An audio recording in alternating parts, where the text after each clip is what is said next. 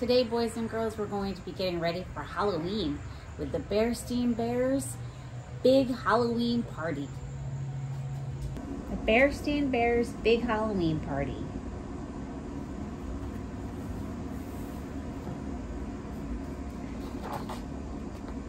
Ooh, skeletons, goblins, ghouls, and ghosts, come to our party.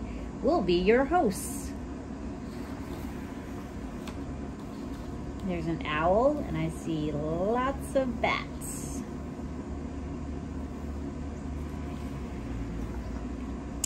It was autumn in Bear Country, and Halloween was on its way. This year, the whole neighborhood was getting together for a big Halloween party at the Bear family's treehouse. There would be a costume parade, games, refreshments, a costume contest, and trick-or-treating for all. Brother, sister, and Honey could hardly wait.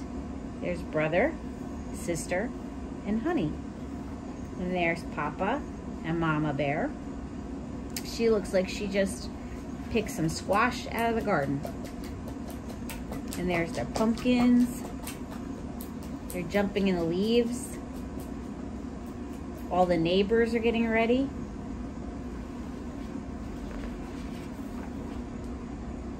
The cubs are thinking about their costumes. I'm going to be a fire-breathing dragon, said Brother. I'm going to be a swan mutant superhero, said Sister. I'm going to be a big bug, said Honey proudly. A bug? Asked Sister, surprised. Yes, said Honey, a ladybug.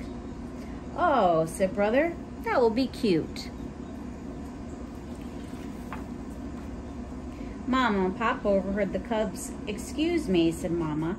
Where are these costumes coming from? The Halloween store, said Brother. I'm not sure the Halloween store has those costumes, said Papa. Perhaps you and Mama could help us make them, said Sister. Mama and Papa looked at each other and sighed.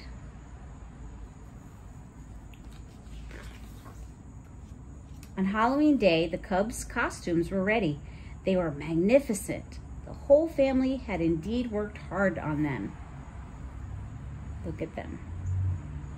She is the swan, a dragon, and a ladybug. The neighbors were decorating the treehouse and setting out games and refreshments. The neighborhood cubs were wildly excited. Said Papa. Now we're going to fill them up with sugar and candy. They're all decorating. Look at all the ghosts and the skeleton. They have apples. And the cubs are all ready. They're so excited for the party. The party began with a grand costume parade. The cubs were given all sorts of noisemakers, toy horns, cowbells, pot lids to bang on, or drums to whack. They set off on a tour of the neighborhood. Toot, bong, clank, womp went the noisemakers.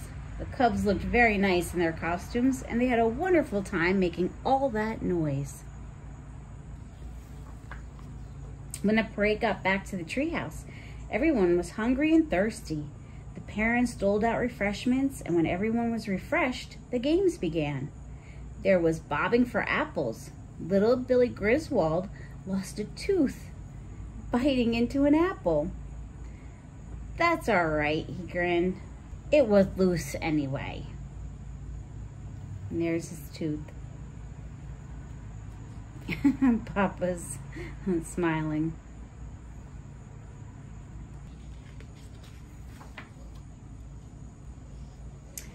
Papa supervised the beanbag toss. Hey, he said as a cub accidentally bounced a beanbag off his head.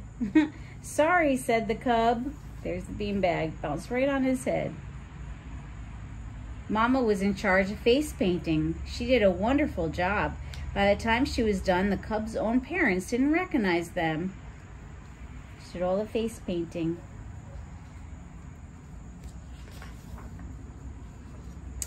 A skeleton. Oh, and I see some more bats. 1, 2, 3. 3 bats. Mr. and Mrs. Bruin ran the pin on the bone on the skeleton game and the musical tombstones game.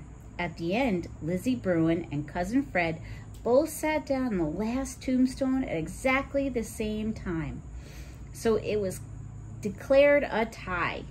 The other cubs happily ran circles around Lizzie and Fred. They're all running around in a circle.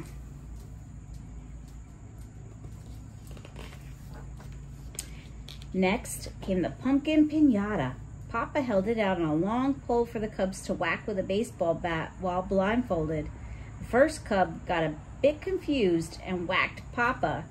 "Ow!" yelled Papa. Eventually, someone took good aim and burst the pumpkin wide open. The cubs gathered up the scattered candy while poor Papa rubbed his leg. There's all the candy.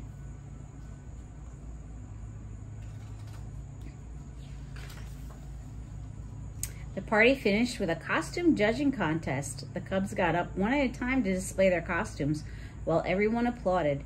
Then prizes were awarded. There were lots of prizes. Those are all the prizes. I see 3 witches. 1, 2, 3.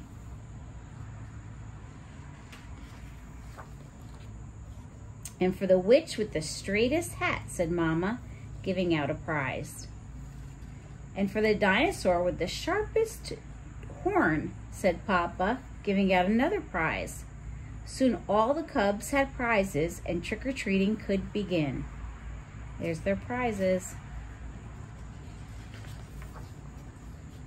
It was getting dark. The neighborhood was looking quite spooky. There were flickering lanterns along the street. Pumpkins glowed on every porch. There were fake skeletons, ghosts, ghouls, spiders, and monsters everywhere. You can see the monsters, skeletons, and the ghosts. Everybody's ready. Look at the big spiders. They're all ready for trick-or-treating.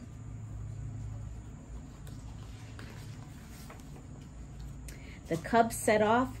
Parents went along with the little ones. They marched up to each front door and knocked. Some doors were old and creaky, and some houses had some effects of shrieks and moans. It was pretty scary, but when the doors were open, friendly neighbors were inside. "Trick or treat," the cubs cried and held out bags and baskets for their treats. They're going up to the door and saying, "Trick or treat."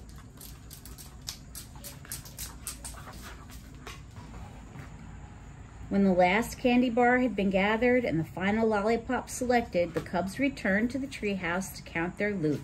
They arranged it in neat little piles. 15 bear nut bars, said brother. 17 grizzly pops, said sister. Lots of honey drops, said Honey, who couldn't count very well yet. It was getting late. The moon was rising as the families headed home. The littlest ones were fast asleep in their parents' arms. "Good night," called Mama, Papa, brother, sister, and Honey. "Happy Halloween." And "Happy Halloween," the neighbors called back. A wonderful Halloween party had been had by all. Oh, this one is sleeping. He's tired. There's another one sleeping. They went trick-or-treating, and they had their party, and now it's all done. It's time to go home. That's the end.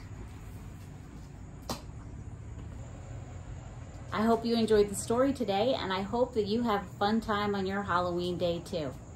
Now we're going to make some treats to go along with the story.